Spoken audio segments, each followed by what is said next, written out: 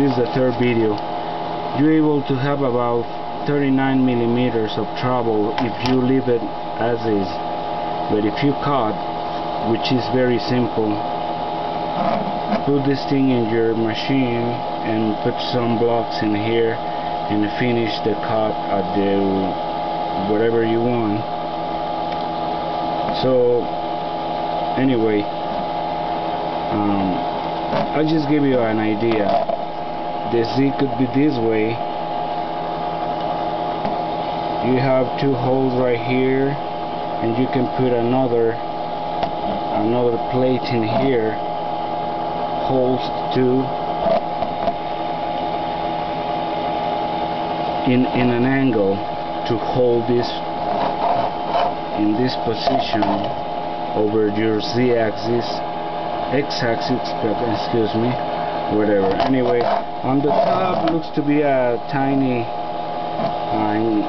part of encoder, and that maybe in this part was the encoder. But anyway, so again, I decide not to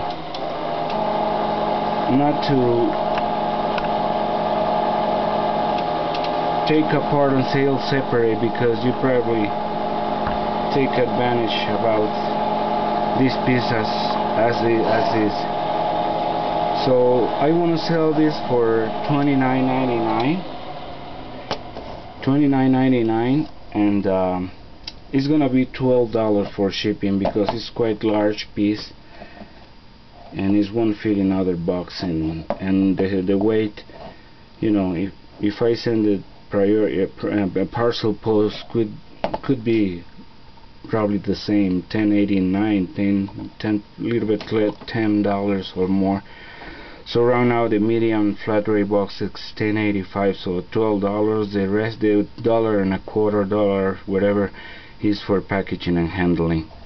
So $29.99 and $12 for shipping.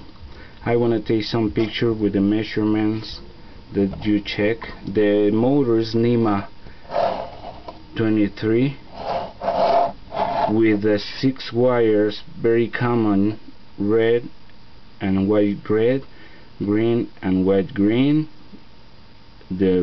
Each is one phase and two phase, and the center tab which is white and black.